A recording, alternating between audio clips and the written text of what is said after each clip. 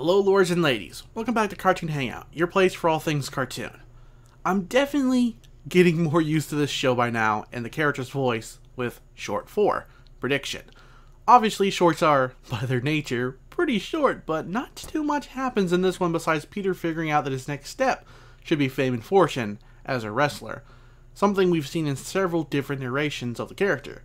There's a cool scene where he's trying on potential wrestling costumes, and normally this part is never that interesting beyond some comedy. And that's still there when he tries on underwear and a cape. The real gem is where he actually, I'm not kidding, tries on a Scarlet Spider costume. That was pretty awesome for an Easter egg. I just hope one day Ben Reilly can make his true debut in a Marvel cartoon, and not who he got in Ultimate Spider-Man. I'm still miffed they merged Ben and Kane into one character. Would have been cool if Pete used this costume, but then abandoned it for the classic one later, then have Ben see it and take it in a later season or something.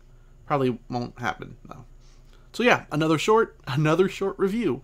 My hype for the show is building back up a little more, but we'll see how much that changes when I get to episode 1. What about you? You like this short or not? Let me know down below. That's what those comment sections are for, after all. Thanks for watching, and take care.